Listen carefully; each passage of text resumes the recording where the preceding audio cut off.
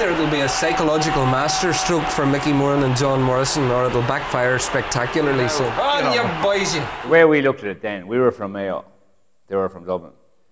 Mayo, we had nothing else. Word filtered through that Mayo had taken the hill end. There was balls flying everywhere. There was a lot of adrenaline, a lot of shoulders being thrown into guys.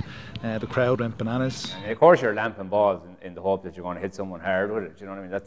You just drive a ball and turn your head. You know what I mean? They're not taking Hill 16, and that's where Dublin are. That's Dublin's home turf. Maybe that was their objective, to try and wind us up. If it was, they succeeded. You know, in fairness to the Hill fans, I mean, great fans for Dublin. No better fans to upset. I mean, we started well.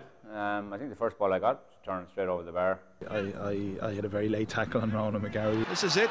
Oh, that's shocking. That's Whelan has got him badly. There certainly wasn't any bad intent in it. I probably could have got a suspended sentence for it, though. I was about 2 seconds too late. And they were on fire, and the crowd was behind them. And Ciara MacDonald, I think, scored a masterclass of a point to put them a point up. Kevin O'Neill looking to try and get some space. 4 Dublin players are near it. Ciara MacDonald. It's high. It's over. It's one of the best scores you've ever seen in a football pitch. It's one game that still sits in my core that we should never have lost. That game itself will go down as one of the great All-Ireland semi-finals. I went to a pub out in Castleknock straight after the game. And I was in the pub 5 minutes, and your man, the boss, came over to me and said, "Sorry, you're going to have to leave." But I think it's going to be an absolute belter of a game. I think it'll be a good game. I do think Mayo will win the game. Really looking forward to it, I have to say. It's one of the biggest games we've had in years, and it really whets the appetite.